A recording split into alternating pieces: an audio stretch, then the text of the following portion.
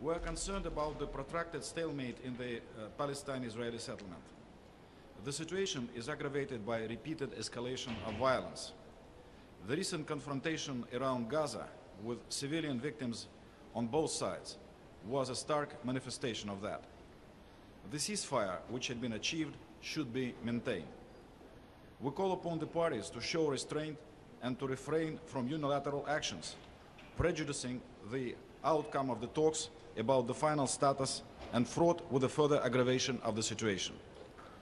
Of special concern are the settlement activity of Israel in the occupied Palestinian territories, including East Jerusalem, and the decision to suspend transfer of tax and duty revenues for the Palestinian National Authority. Not only does it impact negatively the Palestine-Israeli relations, but also puts in question the implementation of the formula of two-state solution. The situation could be diffused should Israel reconsider the settlement construction plans for envelope E1 in East Jerusalem and resume financial transfers to the Palestinian National Authority. Work should continue to restore Palestinian unity.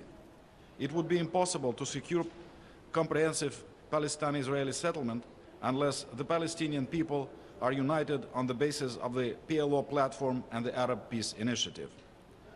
After the UN Palestinian status upgrade, substantive process of negotiations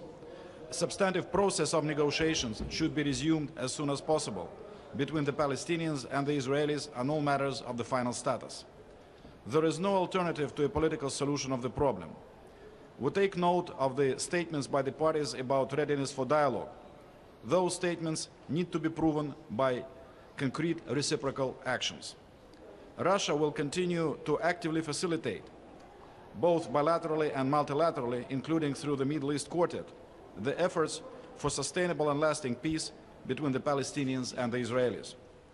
We believe it necessary to work to convene without further delay a ministerial meeting of the Quartet to discuss seriously the situation on the Palestinian track of the Middle East settlement and to find an acceptable way forward. Thank you very much.